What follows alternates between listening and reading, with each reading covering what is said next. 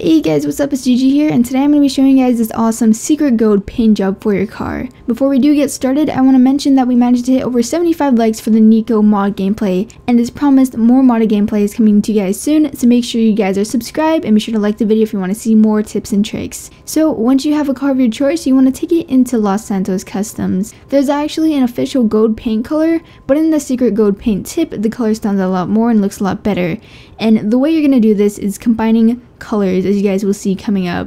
Once in the menu, scroll down to respray and click on metallic.